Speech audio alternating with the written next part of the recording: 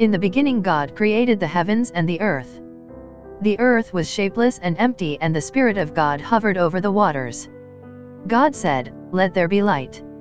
God called the light day, and the darkness was called night. All this happened on the first day of creation.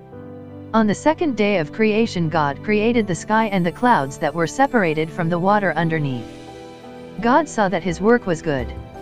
On the third day God ordered dry land to appear, and the waters were gathered into seas.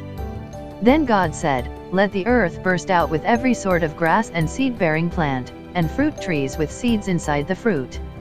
Everything God said took place. All kinds of grass, plants, and trees grew with their own seeds to grow more. God saw all the plants growing and declared it was good. On the fourth day of creation, God set the sun, moon, and stars in place. Day and night and seasons and years came into being. God was pleased and saw that it was good. On the fifth day of creation, God said, "Let the sea be full of fish and let birds fly in the sky." God blessed them and told them to give birth to their young and increase in numbers. Once again God saw that what he had created was good. On the sixth day of creation, God said, "Let the land have many species of living creatures." God created cattle and reptiles and wildlife of every kind.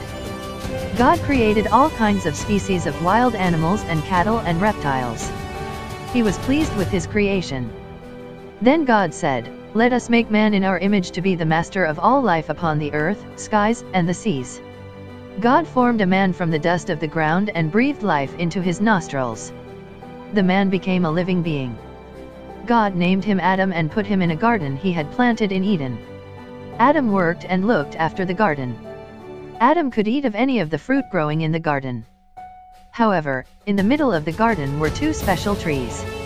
One was called the tree of life, the other was the tree giving knowledge of good and evil. God told Adam, "You can eat the fruit of any tree except the tree giving knowledge of good and evil. To disobey and eat this fruit will result in death." God brought the animals to Adam so he could name them. Adam gave names to all the animals. Then the Lord said, "It is not good for the man to be alone. I will make a helper for him." God caused Adam to fall into a deep sleep, and while he was sleeping, he took one of the man's ribs from it and made a woman. God brought the woman to Adam. Adam said, "She is part of my own bone and flesh. Her name is woman because she was taken out of a man." This explains why a man leaves his father and mother and is joined to his wife in such a way that the two become one. Now although the man and his wife were both naked, neither of them was embarrassed or ashamed. God looked over all that he had made, and it was excellent in every way. This ended the sixth day. On the seventh day God rested. God blessed the seventh day and declared it holy, because it was when he ceased his work of creation.